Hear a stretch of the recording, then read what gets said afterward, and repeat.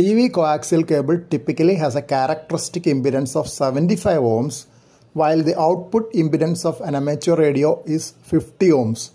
So if you use a TV cable for amateur radio, there will be feeder losses.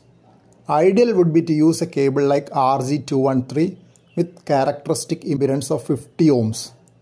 As a disclaimer, I was using TV cable for my solid state VU2 VWN QRP and 3x807 hybrid QRO, both homebrew. But at that time, I did not have access to RG213. Moreover, as a rule, vacuum tubes were more tolerant to mismatches than the current day solid state devices. Though I never had my 807s going QRT, I had lost many BD137s which were used as final for the solid state QRP. I kept on replacing them and sometimes even cooling them with a small aluminum dish with ice kept over the BD139 as a homebrew heatsink. When I bought a VHF base station later, I could get RG213 cables.